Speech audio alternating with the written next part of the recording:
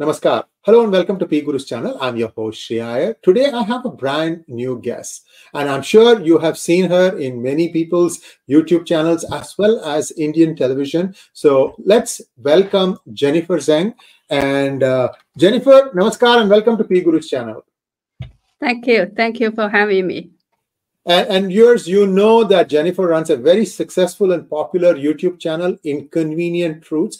And it's my honor and pleasure to have you on our channel, Jennifer. My apologies for the time not coming together, right? But finally, we are together and we are going to be having a scintillating discussion. There are several topics to discuss. And let us start out by finding what has been happening in this northeastern part of China, where they are saying that the emergency rooms are getting overflowing with children suffering from some form of influenza. That's all I have. Perhaps you can cast more light on it. What are the dangers? Is this something that's been there for 6 weeks, 8 weeks? Just take us back from the time these problems started. Because a few weeks or months ago, there was an open mine that had some radiation-related stuff also, if you remember. Mm-hmm. Yes. Right? So the things are happening in this way. I don't know where things stand today. So you can kind of give us an update on what's happening. Over to you. Okay. I just did a 30 minutes short video yesterday showing people what's been happening in China. I think it started in a city called 𝗤𝙗𝘗 in the northeast China, maybe several months ago. But at that time, because it's in 𝗤𝙗𝘗, so I saw a report about that because, you know, the COVID has been going on for so long and people get a little bit tired about this kind of thing. So for us, maybe at that time, it was not a piece of news. So I didn't mention it, but gradually, suddenly, it spread to Beijing and Tianjin and Jilin and Changchun, some other cities, and especially in Tianjin and Beijing, things are exploded in the past several days. We saw, like I show videos of, you know, the children's hospital both in Beijing and Tianjin overcrowded, and people are saying there are tenfolds of usual visits, and in some emergency room you have to wait over 24 hours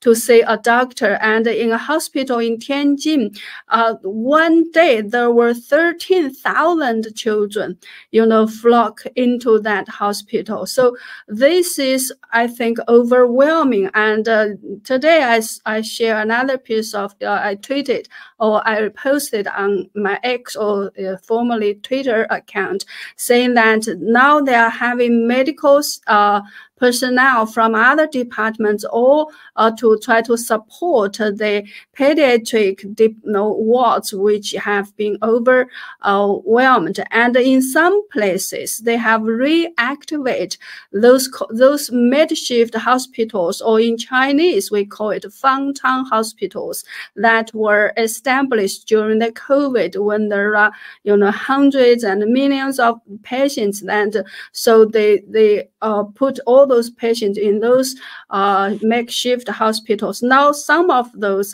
have been reactivated, but the parents or the patients who were sent there were asked by the authority, don't mention the name of 𝗤𝗚𝘗 because it was a sensitive word. It will make people think about the COVID again. So they were asked to call these places like negative pressure hospitals or wards. So on the surface, we can only see, you know, tenfold of more children, you know, flocking to the hospital, and the authorities gave us a very little explanation about what happened. Only 1 or 2 doctors coming out saying, oh, this is a mixed infection of various pathogens, including COVID, influenza, and they also call it mycoplasma pneumonia. But from what people are talking about, these symptoms are quite severe. And in some cases, children got repeated infection and repeated fever.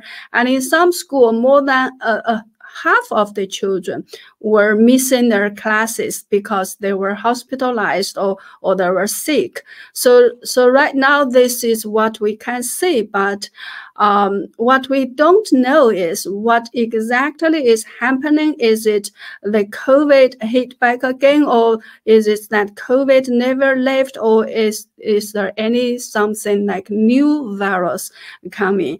And also I saw a YouTuber who has a medical background, who was a doctor before, saying like from the symptoms, it doesn't look like the ordinary mycoplasma pneumonia, which usually only attack your throat and it won't attack your lungs. But now a lot of children, when you do CT, you can see in Chinese they call it white lung, which is in the CT or X-ray image. You can see a large area of the lungs turning white, which means those area have already had some turning bad. We can say I can't remember all the medical stuff, but it seems this is a very serious new wave of something.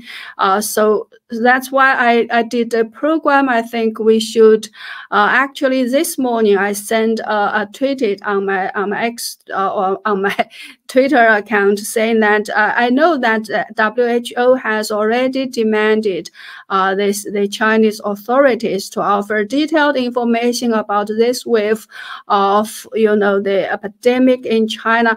But my point is, I don't think we can trust that the Chinese authorities or the 𝗖𝗎𝘃, Chinese Communist Party, to offer us any truthful information, because from the past 3 years of COVID, they've been covering up the truth. They've I think blocking WHO experts and the US experts asked to go into China to investigate in the very beginning.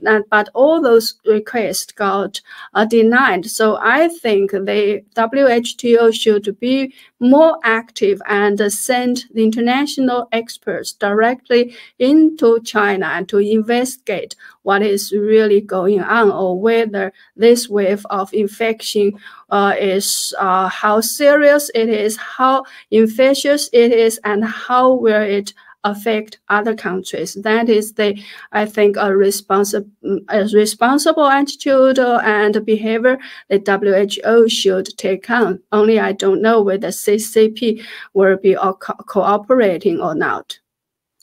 Thank you, Jennifer. So one question that I have is, how long do these symptoms last? Like the child gets admitted in an emergency ward. How long does the child have to stay in the hospital before the child is discharged, and what are the after effects? I don't see any, you can say official report about or how average. My personal view is it depends on different children, maybe different, have different situation. But at least I saw one post from a doctor saying somebody, I think it's a nephew of his colleague who is also a doctor, actually has already been hospitalized for 20 days, but he still hasn't been discharged. Also, this doctor mentioned out of 12 doctors in his department, 9 are having a fever now. A lot of medical staff also got infected. I don't know whether it's because they were exposed to the children, to the sick children, or it's something else. Anyway, he said 9 out of 12 of them have fever, and 5 of them have a very high fever of over 39 degrees Celsius. And he said one of his colleagues tested on himself. He found both COVID, infection and some other infections. So it seems like a combination of different, pathogens. So that's what I see from, in China. The problem is the government, the authorities are always, the first reaction is always to cover up the truth, how to control the information over the social media. So you can hardly get a very official or over truthful overview of anything. So now we have to rely a lot on, we can call them netizens or individuals or citizen journalists. They post whatever they know from their aspect, or what they know from their friends, from their families, or what they see in the hospital. So we can only rely on this, individual information or posts, and then we try to connect them together to get an idea. But the videos of the children's hospital being overcrowded, they are very real, and everybody can see the situation is very, very serious. Yes, indeed. And let's hope that some good news comes out. I think first they need to understand what the problem is. So where did it originate from? Are there any viral labs near the source of this place, like Wuhan?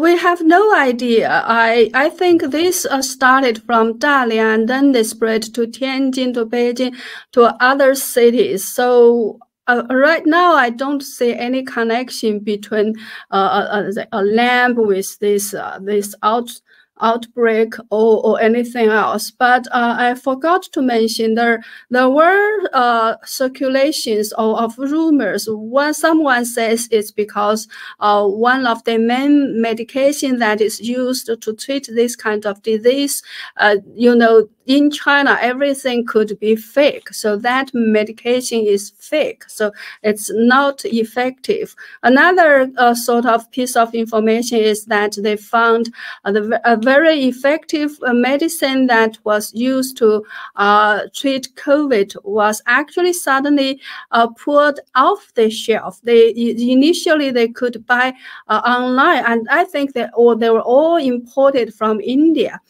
because China.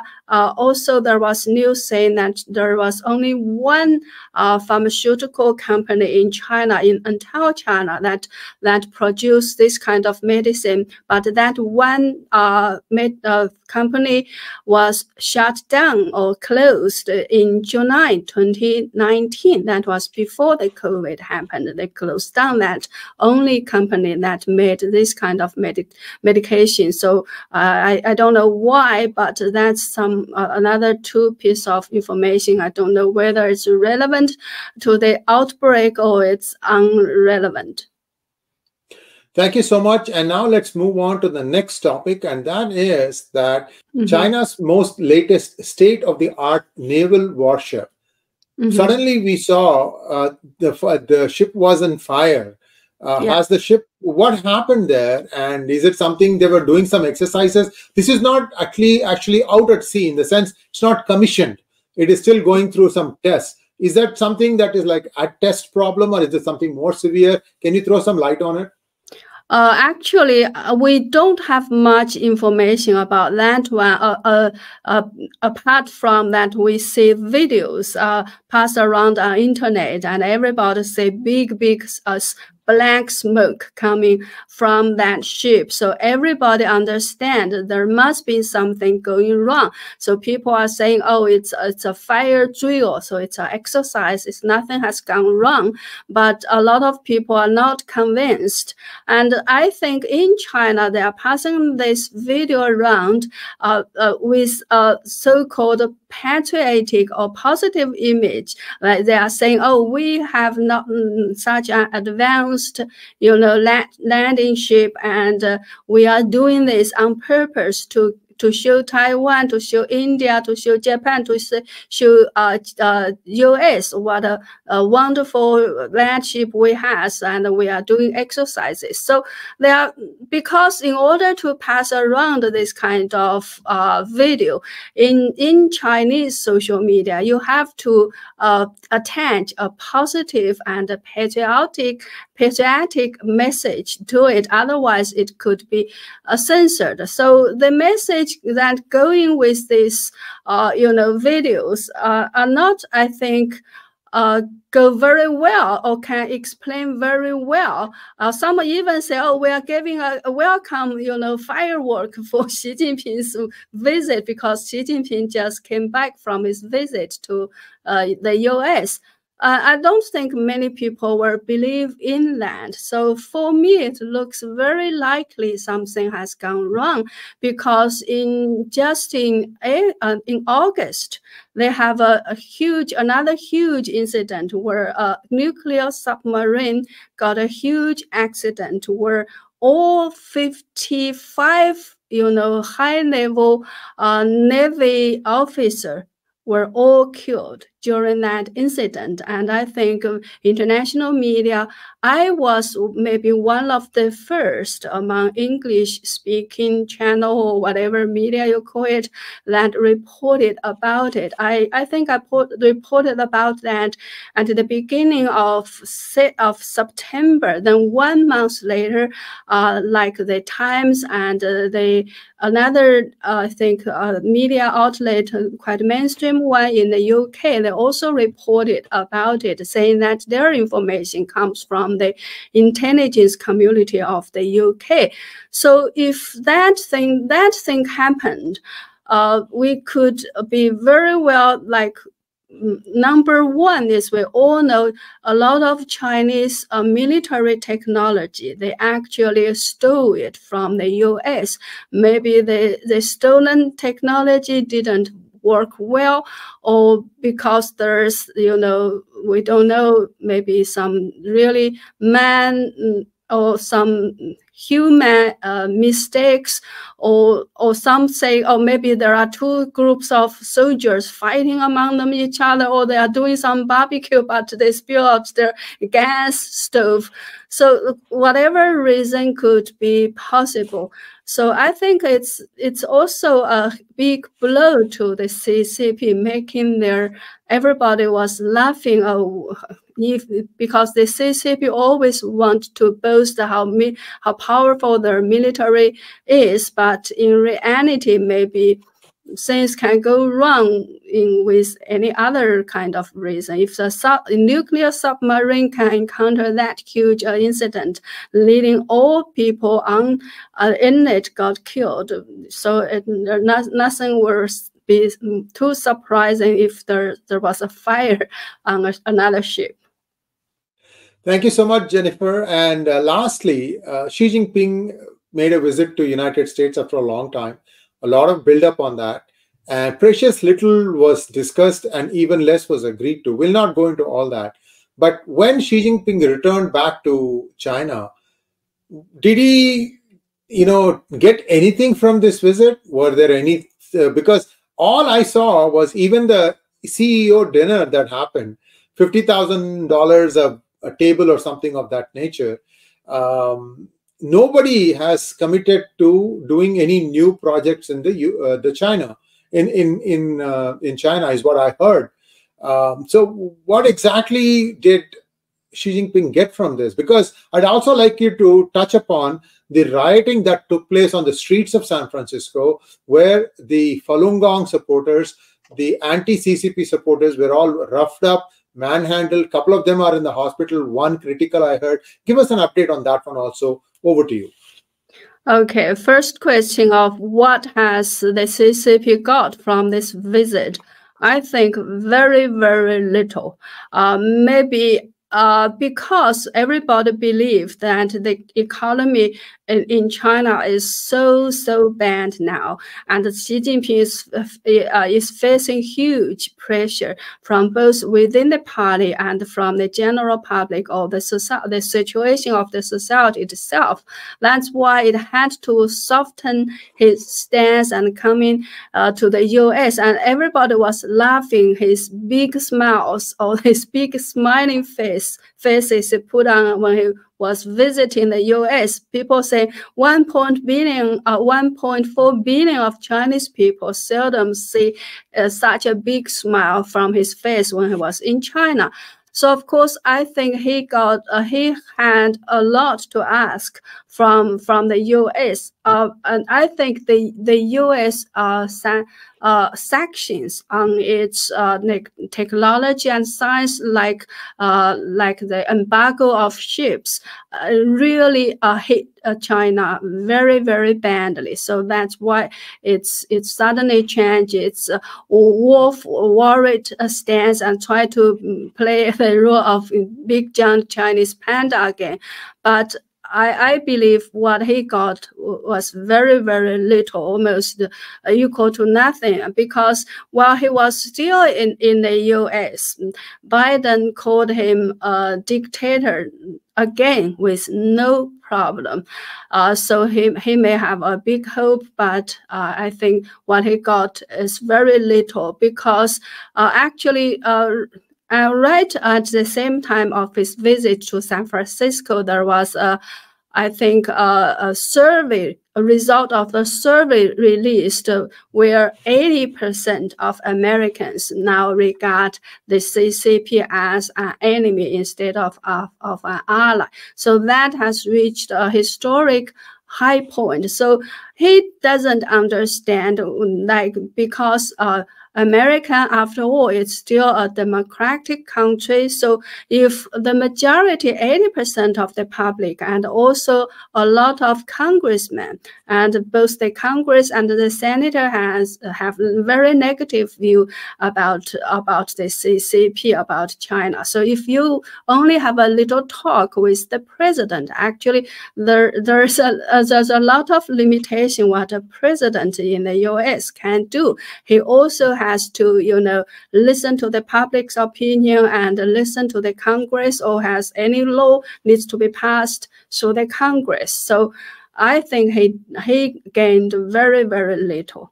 And regarding your second question, yeah, I think I did a video on Xi Jinping's visit to the U.S. I said there are at least 4 unprecedented events happening this time. The first one is how much more money he needed to hire a welcoming crowd to welcome him. And this time, the violence is also unprecedented. Before, I think every time when the CCP leader visit the U.S. or some other countries, there are always welcoming crowds and always anti-CCP crowd, both displaying their own banners to voice their own concerns, but there never has been such violent physical fight like what is happening this time. So like you said, I think at least 40 anti-CCP protesters got physically abused, beaten up. And as you said, 1 or 2 of them has to be hospitalized. And a protester who got beaten up by 3 or more CCP supporters near San Francisco airport. Actually, when he went to the court to support one of the anti-CCP protesters, he actually passed out in the court because his situation was too bad. So this kind of physical violence has never happened before. So this, on the one hand, I think it's because you can say the people that is in the anti or in the pro-CCP crowd is different, or the component, we can say this, from the previous people. Previously, they mainly hire Chinese students in America, or those Chinese, township association, or those kind of Chinese, a lot of different kind of associations. Those people are either Chinese students who are studying here or who have been here for so many years. So at least they know something about how to behave in a democratic country and how to respect other people's opinions. Even if you don't agree, you both have the same amount of right to voice what you want to voice. But this time, in recent years or months, because of this open border issue, a lot of we are very concerned. A lot of 𝗖𝗍𝘃 soldiers, police officers, or retired soldiers are also coming inside China or inside the U.S. through the open border. Or this time, because Xi Jinping's visit was so important, they do want very badly to suppress the opposing voice. That's why you can see they look like professional thugs, or they are very strong men. They got some trainings. That's why they can beat up the protesters so bad. And in one case, they cooperate so well. Like when someone was beating up a protester, another several guys, they immediately unfold their banners, their red 𝗖𝗍𝘃 banners, to cover up, to surround this group of people who was beating up this man, so that nobody can shoot any photos and videos from outside. They block the views.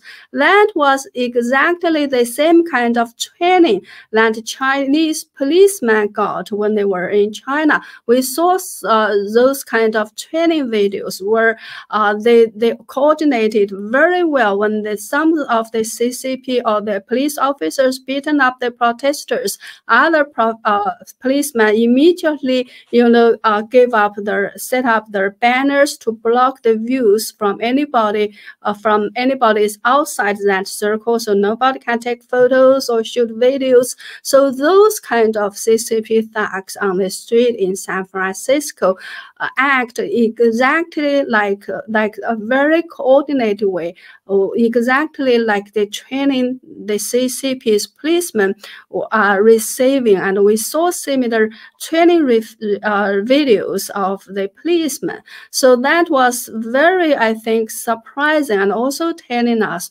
who those people really are. So I think this is very worrying. We saw report before, like 𝗖𝗍𝘃 has opened, overseas police stations in a lot of countries around this world, including in the New York City. It's inside the building of a Chinese organization, whatever. So, but it is actually a 𝗖𝗍𝘃's police station. So this time they are doing 𝗖𝗍𝘃 policing on the street of San Francisco. So that is very, very worrying, that they can be so rampant on the U.S. soil. So people believe there are already a lot of so-called fifth column force already hiding in the U.S. When the 𝗖𝗍𝘃 needs them to do something, they can be activated at any time and work for the 𝗖𝗍𝘃. So that is very, very worrying. Thank you so much, Jennifer. And this has been a wonderful discussion. And I'm sure we're going to be having another discussion very soon as this crisis in the hospitals starts getting more clarity. We'll probably come back and invite you in a couple of weeks' time. Or if you think there's something urgent, feel free to ping me and we will get together and share this information with all our viewers. Viewers, please like, share, and subscribe to our channel, and also subscribe to Jennifer Zeng's channel, Inconvenient Truth. She also has a Twitter handle by the same name. I'm still getting used to this X handle. It doesn't, I want to exit. No. I want to tweet it. So it's still settling in. So, yeah. So please do follow her there and subscribe to her channel. And once again, please don't forget to click on bell button for notifications. Namaskar. Thank you.